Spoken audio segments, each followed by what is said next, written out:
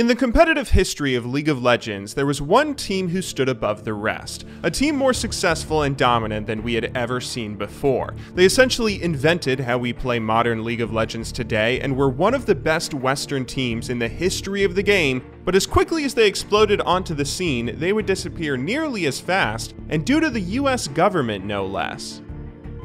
Federal officials have announced the largest bust of a hacking ring in U.S. history. 5 men are charged with stealing more than 160 million credit and debit card numbers. Intrusions into the networks of NASDAQ, 7-Eleven, JCPenney, Heartland Payment Systems. One of them was a championship gamer who traveled from city to city winning, video game championships and things like that. 29-year-old Dimitris Milyanets is in a New Jersey jail. 32-year-old Vladimir Drinkman is in the Netherlands, awaiting extradition. The other 3 are at large.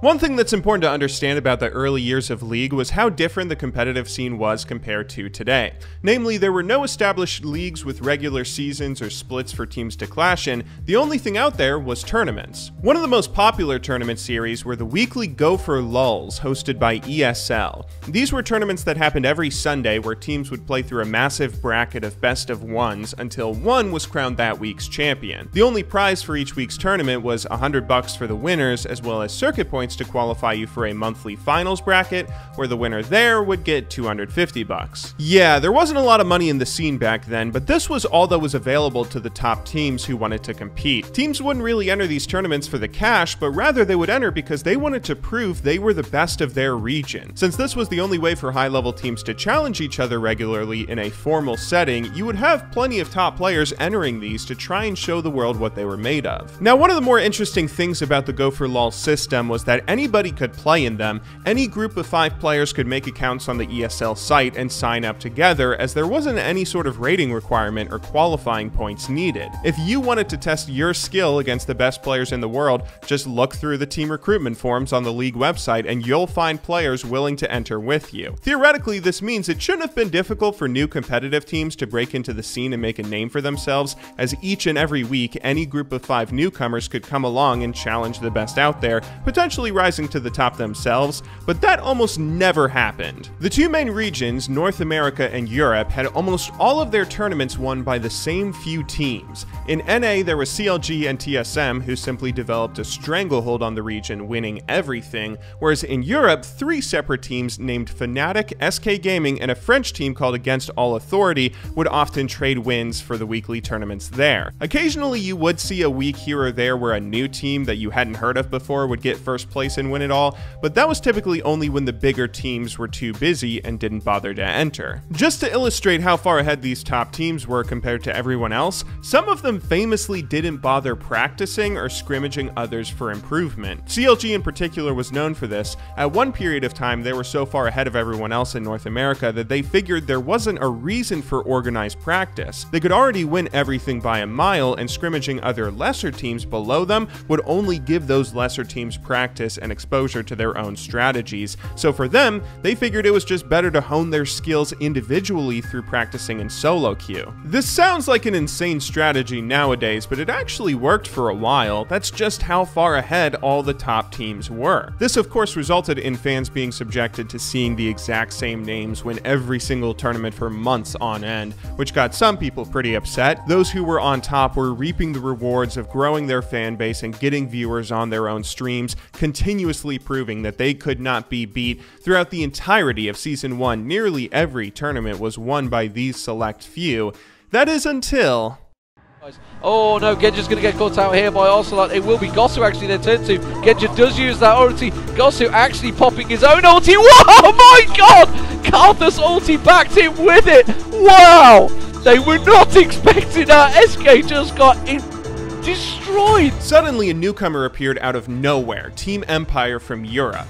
5 new faces that nobody had ever heard of before came together and just started beating all the other top European teams. This was a hugely exciting development at the time, as this may have been the first time a group of 5 truly new faces joined the competitive scene. Prior to this, there was some roster shuffling amongst the more established teams, particularly in Europe, so occasionally you would see one player from a big team leave and then go start up a new organization, where this is pretty much the only way we would see quote-unquote new competitive teams form, but they weren't really new since they would still have a roster filled with old familiar faces that you had already seen on other top teams. Naturally, seeing them go and then take home a go for lol or something wasn't quite as exciting or nearly surprising. But Team Empire was the exception to this rule. Darien in top lane, Diamond Prox in jungle, Alex Ish mid, and Genja and Gosu Pepper bot lane, these were 5 players, almost all hailing from Russia, that nobody had even heard of before, and shockingly, they seemed able to beat the best of Europe right out of the gate. Empire played in one go for lol where they would get 4th place, and then in the very next one, they won it all. This qualified them for the monthly finals in October, where again, they would enter and win it all. This is one of the things that made their entrance into the competitive scene so memorable, just how explosive it was.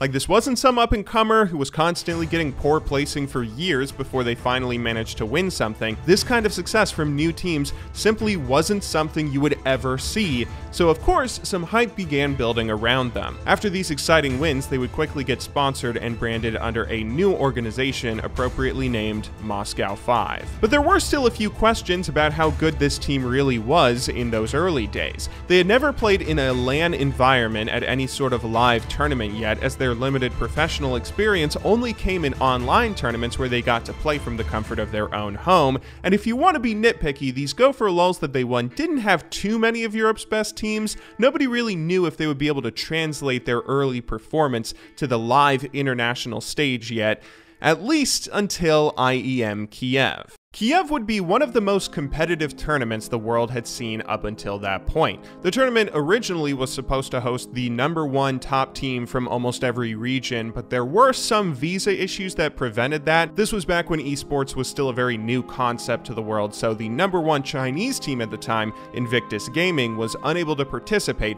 due to a visa rejection. There was also an up-and-coming team from North America called A Picture of a Goose that was unable to participate and was instead replaced with Team Curse. But the competition here was still fierce. Against all authority, the runners-up to the Season 1 World Finals, SK Gaming, at this point the best team in Europe, Dignitas, the new kings of North America, and TSM, a historically good NA organization, all stood in the way of these Russian rookies. This was also in 2012, a full 2 years after League had been released, meaning that players were getting pretty good at the game at this point. A meta had developed, mistakes were less common, teams had better draft phases, better mechanics, and were no longer pushovers susceptible to cheesy strategies.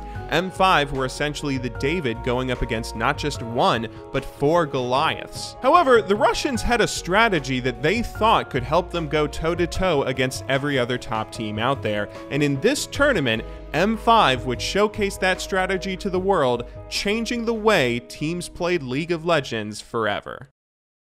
So if you've ever paid attention to high-level League of Legends play, you've probably heard players, casters, and analysts use this one particular word, priority. Lane priority, jungle priority, what exactly does that mean? Essentially, priority refers to the ability of one player's team being able to come and give assistance to them faster than their counterpart on the enemy team. So for instance, if we take a look at this freeze frame from a hypothetical game, we can see 3 players on each team, 2 in the top lane, 2 in the jungle, and 2 in the mid lane. The jungler on blue side here is making an aggressive move towards his enemy's jungle in the hopes of stealing the red buff, which would give him a pretty big advantage early on in the match. But the enemy jungle is still nearby and is going to potentially be able to defend.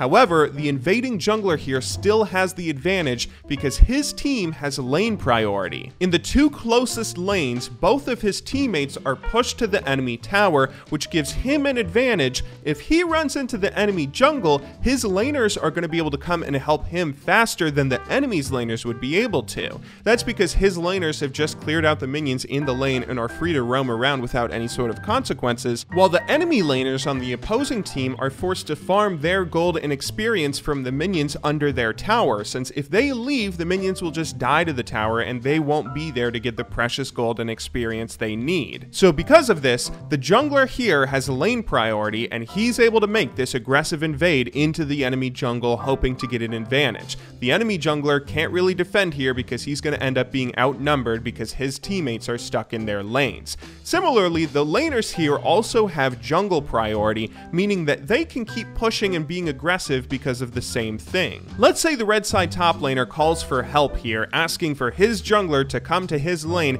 and ambush the enemy top laner for a 2 versus 1 gank. That's still okay for blue team, since blue side top laner knows that the enemy jungler isn't in range to do anything like that. His jungler is standing in the way of the path the enemy jungler would have to take, so not only does he have vision here thanks to his teammate and knows that the enemy isn't in a position to make a play like that right now, but even if the enemy does come and try and set something up, his teammate is going to be there to likely meet the opposing jungler and stop them. All of this meaning that our top lane friend here can continue pushing, being aggressive, and not having to worry about the enemy team collapsing on him. Priority is an important mechanic to understand in League, since it can allow you to make very aggressive moves that could potentially give you huge advantages even if you don't have direct vision on all the enemy players on the minimap. The reason I'm bringing this up is because these are basic fundamentals of every professional League of Legends match nowadays, and Moscow 5 kind of invented it. Before M5, the meta that existed at the time was something much more simple. Each laner would just sit in their lane, trying to beat their lane opponent 1 versus 1 with an expectation that they're just going to stay in that lane until the late game. The mantra that players had was win lane, win game. They would focus on out-farming their opponent in lane, last hitting more minions, possibly trying to kill the enemy lane opponent if they can 1 versus 1, but otherwise just sitting in lane, continuing to farm items until the late game. The expectation was that the jungler would play around the lanes with a very gank-heavy, somewhat supportive playstyle, so most of the popular junglers at the time were the ones that were best at ganking, such as Skarner or Lee Sin. This heavy focus on playing around the laners also led to the development of strategies like freezing a minion wave. If one player chose to push a minion wave in a lane, the defending player with some careful manipulation could keep that minion wave frozen in that exact spot, meaning that if the enemy laner wanted to come and farm some of their own creeps, they would have to stand very far forward in lane, making them susceptible to a jungle gank. So freezing the wave was considered one of the best strategies out there,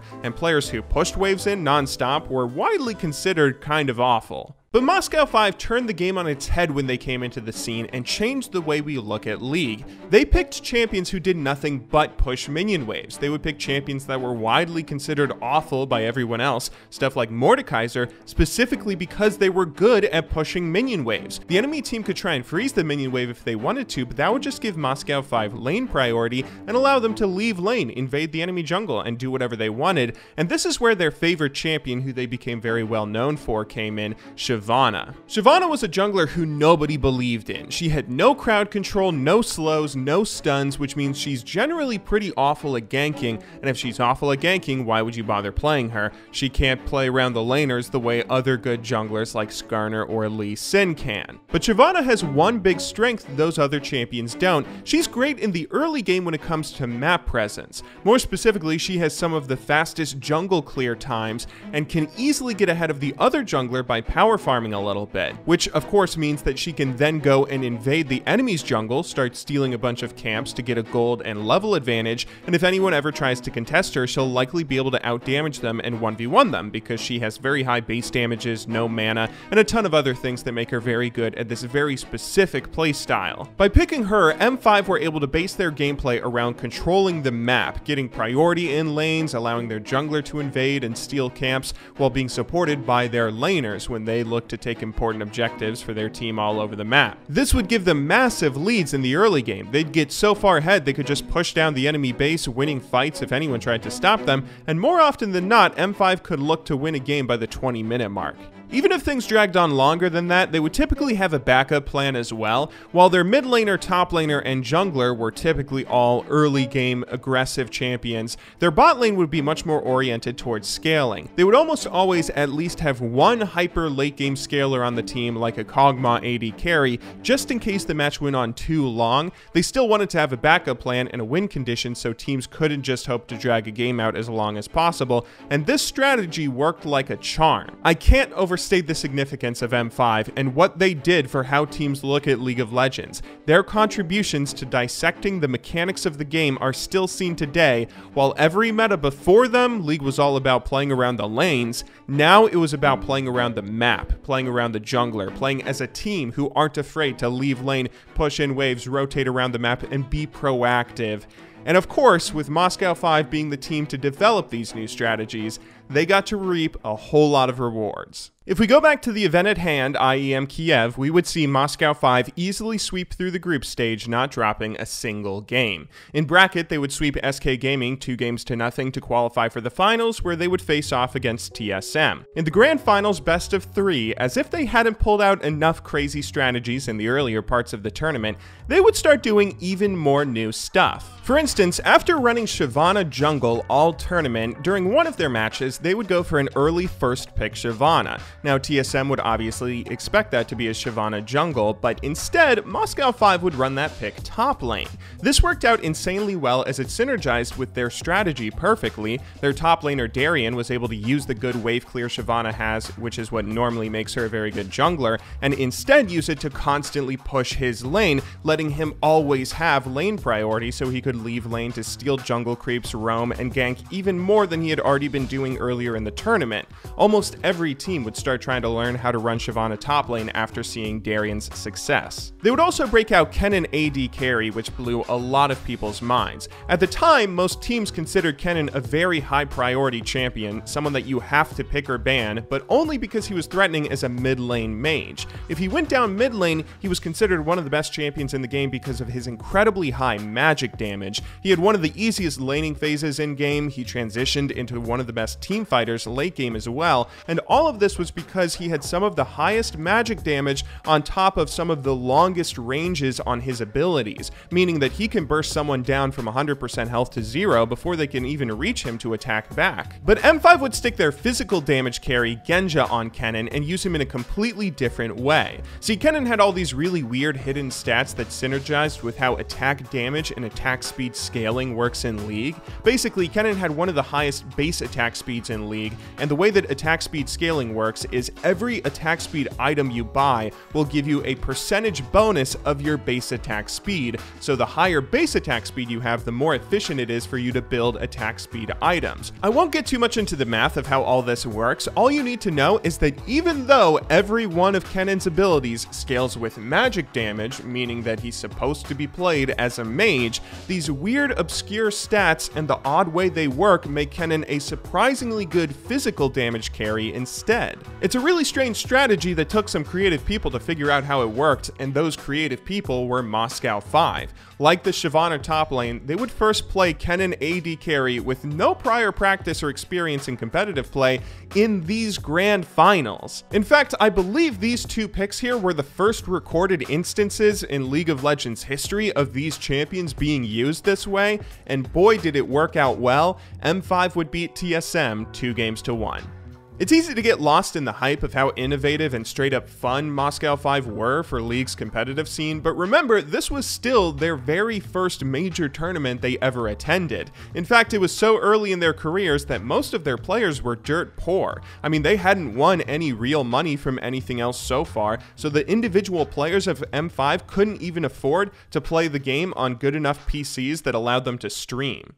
For being that MVP. And interestingly enough, you know, some of these Moscow 5 players, Alex said in his interview their computers are not good enough to stream. Well, they might be if they get MVP, that's for sure. The victory here would be a monumental success for Moscow 5, but it was still just the beginning. They would continue entering tournaments, the next of which would be an event called Kings of Europe.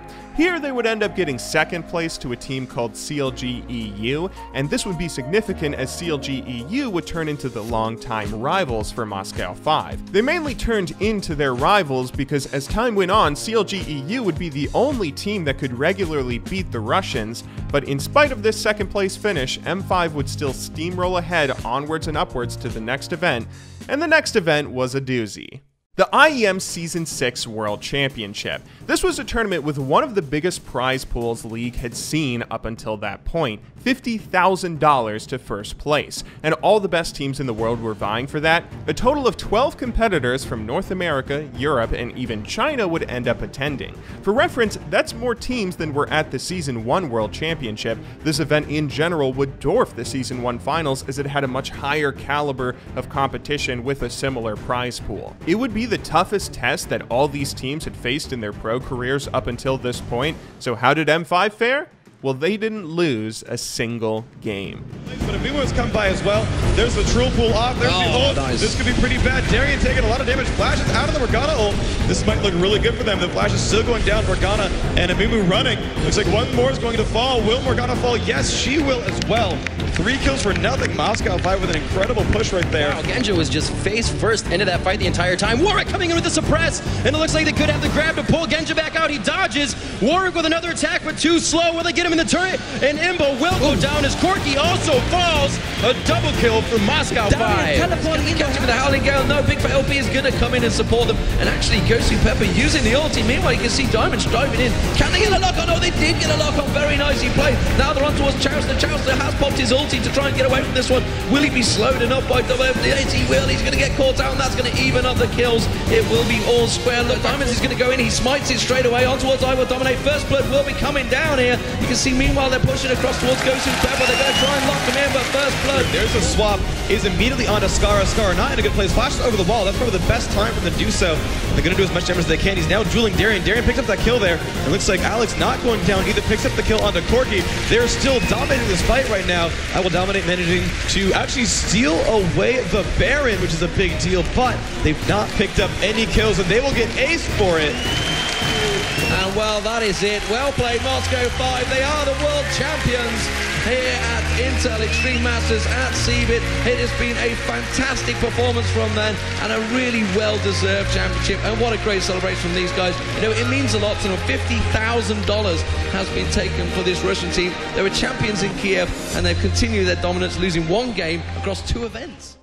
When you hear a phrase like that, they didn't lose a single game, it's easy to miss the impact of what that means, but take a second to think about it. This doesn't happen anymore, really ever. Even the world champions we see nowadays will still drop games in the group stage or in a best-of series. That's because everyone sees their strategies eventually. You would think that someone could pull off a cheesy strategy against them, or that the second best team could take a game off them in a best-of, but here, nobody could do anything. This was a group of Russian superstars who were so far ahead of the meta that the rest of the world's top players were just dumbfounded. You'd think with everyone knowing M5's strategies after seeing Kiev, they'd be more prepared for it, but nope.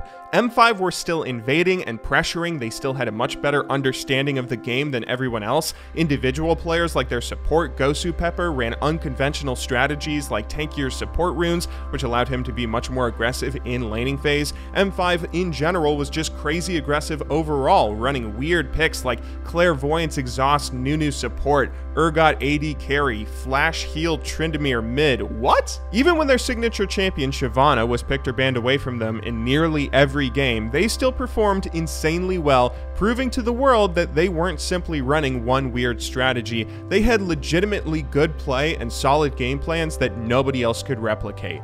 5-0 in group stage, 4-0 in bracket, Moscow 5 were the undisputed champions of the world.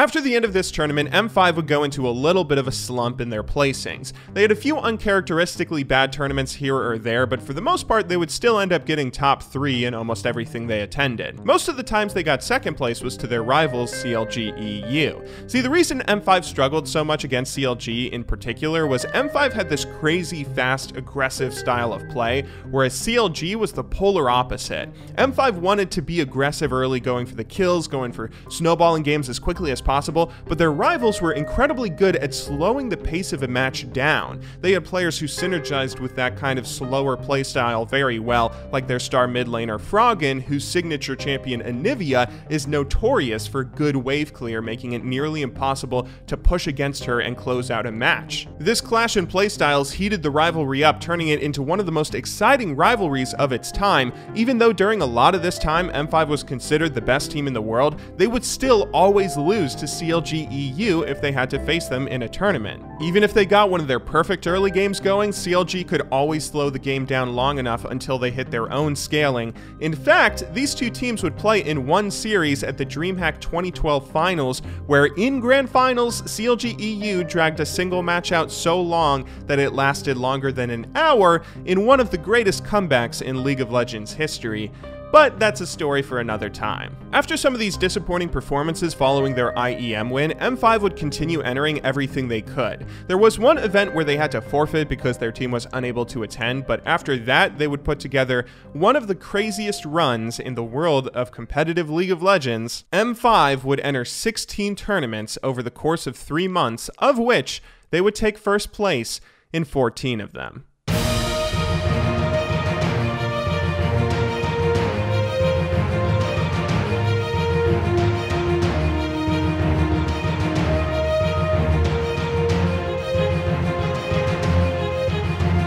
Some of these tournaments had unusual structures, like the Into LOL King of the Hill series. This was an event where 2 teams would play, and whoever won would get first place for that week, the prize money, as well as a chance to defend their title the next week.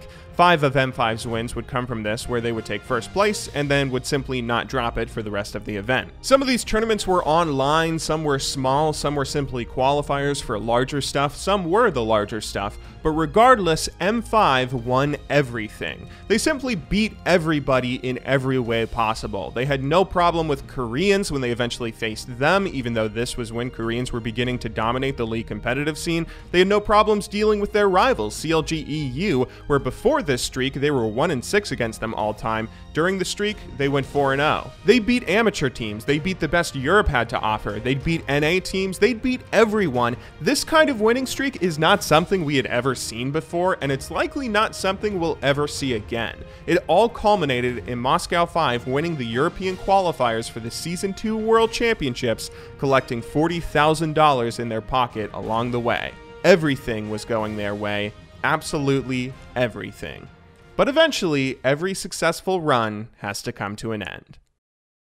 5 Russians and a Ukrainian were charged by a U.S. court for stealing more than 160 million credit card numbers, resulting in millions of dollars in losses.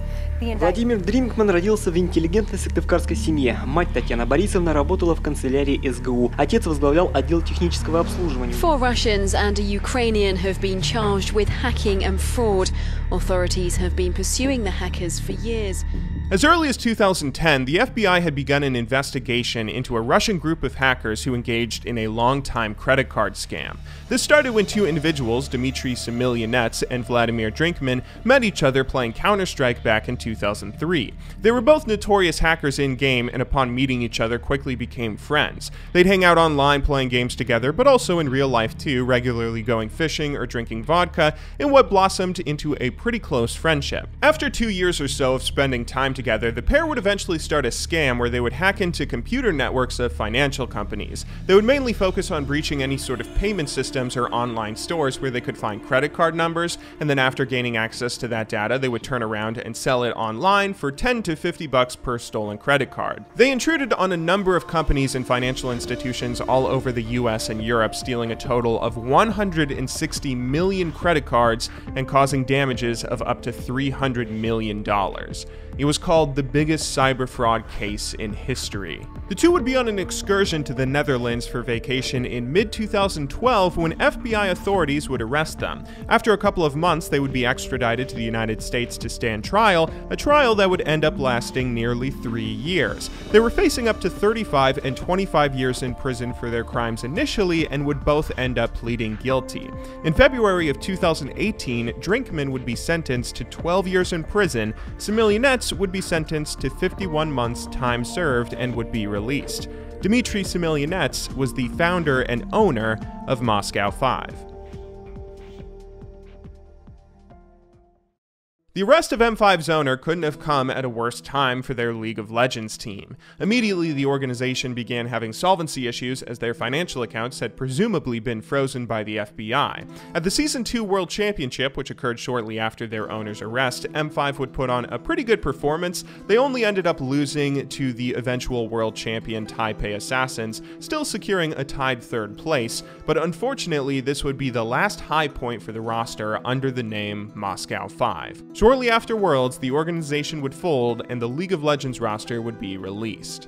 Now, it may not be fair to blame the FBI for the end of M5's dominance. While they did obviously end up destroying the esports organization as a whole, the League of Legends roster would still stick together. They would rejoin a new Russian organization named Gambit Gaming, with all 5 players still there ready to compete. When all was said and done, they likely weren't affected by the whole ordeal apart from some possible mental stress, but regardless of whether this event changed them or not, Gambit Gaming would simply never look as good as Moscow 5. Gone were the days of the roster instilling fear into their opponents, always showing up as a potential competitor to take first place. Instead, the years with Gambit would be filled with inconsistency and mediocrity. That's not to say the roster did nothing as Gambit. You would still see flashes of the potential that the players had from time to time. For instance, one of the great things about this roster was how well they performed against Koreans. They entered the League of Legends scene right as the era of Korean dominance had begun, but for some reason or another,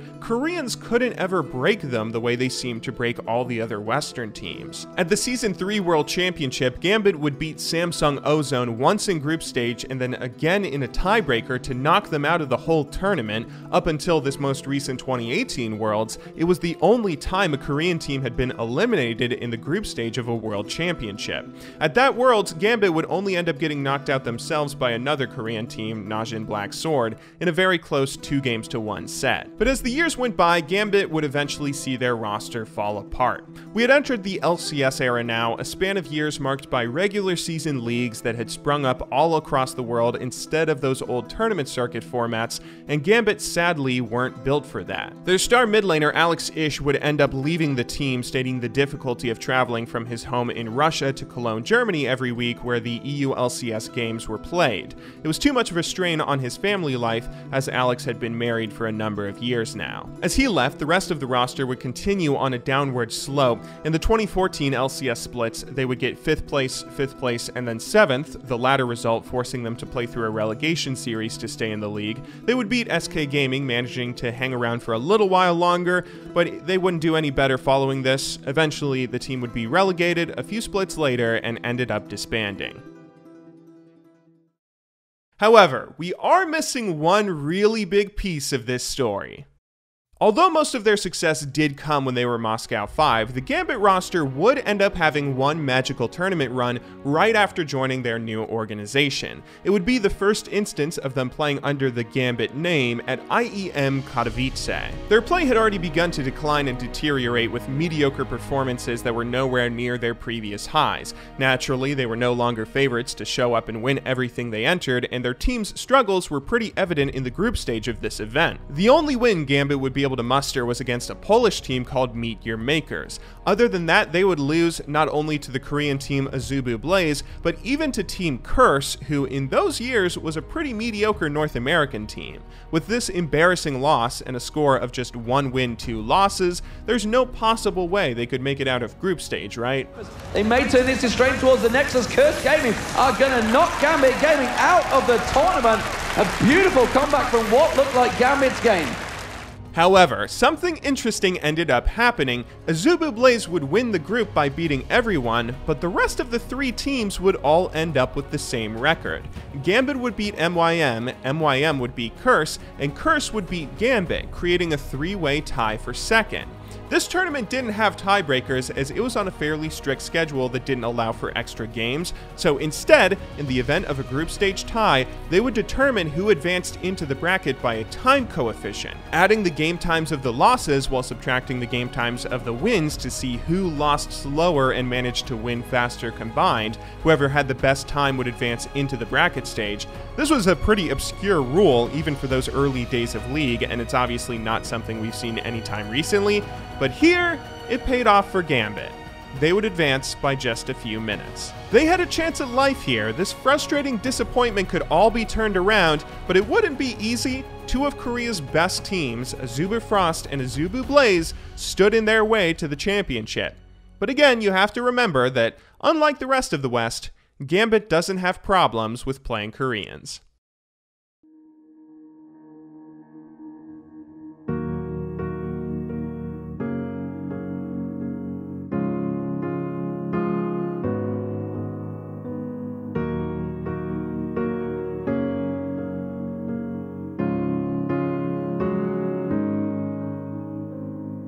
In towards that fight. Here we go then, all hanging around by the middle. Actually, Alex just diving away, but Cloud Temple are going to get the ulti down. There is a crescendo coming out of Edward. He's already fairly low, and look at Rapid Star falling so quickly. Cloud Temple are now the focus from that one. We are going to see Alex Itch come in. He's got the reset. He's going to jump over, gets the slow. Goes down, Rapid Star puts the ultimate down, catches everyone out. They're going in though. It's going to be a diamond towards Madlock. Just desperately taking the turret down. He gets it down. Rapid Star gets taken down. Sorry, Madlock gets dropped as well. They're going to dive towards it. They can't catch up towards Cloud Temple. One more hit will be it. Darian takes it down. Darian's going to go towards Rapid Star. Rapid Star is Edward's going to take the tower damage. Diamond Frost dives in. It's obliteration now for Azubu Frost. And Genja so strong. He is going to fall down. Double kill in the end there for Genja. And Gambit Gaming are going to take the Nexus down. And 2-0 Azubu Frost. It's GG. But look at Genja turning the aggression towards Ambition. The Ignite going down. Now he's on towards Captain Jack. Here comes Diamond Props around the side. They're going to get on towards Captain Jack. It's going to be first blood. Captain Jack goes down. Alex is coming around the side now. He's going to push away. They're going to go in towards Ambition. Evelyn comes around. Alex tries to pull it down. Edward picks up the kill. To completely spend aside from the Shen ult, they're just going to go for this inhibitor right here. They're going to go diving straight in towards Flame there. Captain Jack getting stunned up. They're going to go straight in. That is being absolutely exploded from the map. And this could be it. This could be a big push from Gambit. Every Intel Extreme Masters they come, they win. And it is going to be the Russian team, the newly formed team, taking it home. 2-0. Both games against Azubu. They are the Korean destroyers. And they have taken it once again here at home. The crowd here have a new favourite team, I think. They are on their feet, everyone here, an amazing crowd as well. And that can happen when you've got the support of a crowd this big. That can really help you. And let's be honest, Gambit have been so confident all day. After they thrashed Frost, after they destroyed Blaze in game number 1, you'd have to be a crazy person to say that they were going to lose this second game. This is the biggest momentum shift I've ever seen in a League of Legends tournament. Everyone thought Gambit Gaming was dead. People were talking about M5 being over a couple days ago. Just listen to this crowd. Now